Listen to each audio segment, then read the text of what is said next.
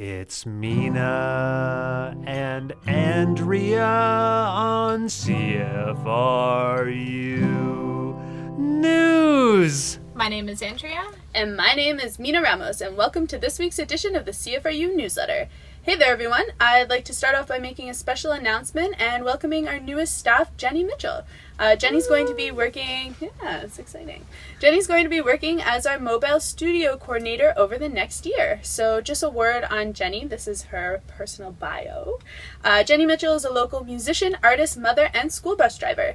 She has been performing in bands in Guelph since she was 15 with her acts, the Bar Mitzvah Brothers, Jenny Omnichord, and Bird City, and has performed in many other bands, including Richard LaViolette, and in his bands, the Oil Spills and the Glitter Bombs, the Burning Hell, the Crying Out Loud Choir, Andrew Vincent, Blimbrock, Polly and the Blow Bots, and more. Very creative names.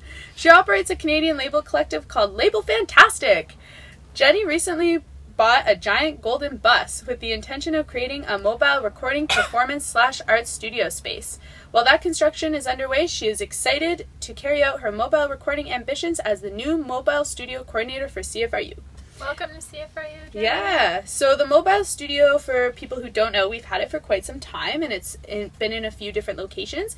And right now, it is hanging out at the Two Rivers Neighborhood Group at Tytler School in the ward, but it will be rotating every few months. So if you have any ideas for the mobile studio, whether you want to record stuff there or you have another location that you'd like it to be at, you can get a hold at Jenny at mobile@cfru.ca. So welcome aboard, Jenny. In this week's newsletter, it's actually a pretty short newsletter, so a lot of repeats from last week, but still good information, updated information. Keep watching. It's important.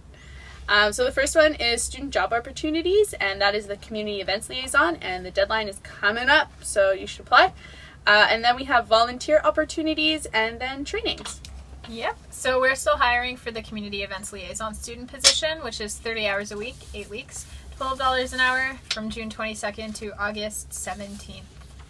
So the community events coordinator will interact daily with the outreach coordinator, station manager, operations and tech coordinator, programming coordinator, and volunteer coordinator. The person hired will also attend regular staff and one-on-one meetings and constantly discuss event coordination plans before projects are implemented.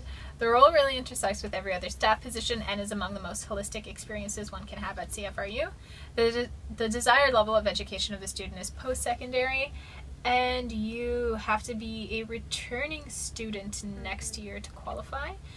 For more information, you can check out the posting at cfru.ca, and to apply, please send your CV and cover letter to info@cfru.ca with 2015 CFRU Community Events Liaison position in the subject line by June 8th at 5 p.m. All right, volunteer opportunities. So we are still looking for people to come out for the Guelph District Multicultural Festival. We're going to be there live on location doing programming from 11 to 6 on Saturday, June 6th, and 11 to 5 on Sunday, June 7th. And I'm going to be there the whole time, yeah, so you can Andrew's come going to be hang hanging out with out. me. And there's going to be live programming too, so it should be pretty exciting. We've been at the Guelph District Multicultural Festival for the last few years. This year what we're looking for is people who kind of want a table, people who want to interview, festival goers, vendors, acts, whatever you're interested in. And so if you want to come on out, please email Andrea at outreach@cfru.ca, or just stop on by and say hey. That'd be sweet too. Yeah. Yep. We also have a few other volunteer opportunities coming up, so stay tuned for those. We're just waiting to get a little bit more information. Should be a busy summer. True. I Yeah, think. we're gonna be doing lots of festival stuff, so lots of stuff for volunteers to do. Now for trainings. There will be several trainings hosted in the next few weeks. To begin with, we will be hosting orientation sessions and programming and policy trainings on the following days: Wednesday, June 10th at 5:30 p.m. and Tuesday, June 23rd at 5:30 p.m. Orientation sessions are mandatory for prospective volunteers and go over the basics of what CFRU is and how you can get involved at the station. The hour-long programming and policy occurs after the orientation session and is mandatory for programmers. This training goes over the codes of conduct and requirements as a programmer. And if you are interested in attending these trainings, you can RSVP by emailing Mina at cfru.volunteer@gmail.com. There will also be a production training on Friday, June 5th at 3 p.m. and Thursday, June 11th at 3:30 p.m. Production trainings go over how to edit and use Adobe Audition here at the station.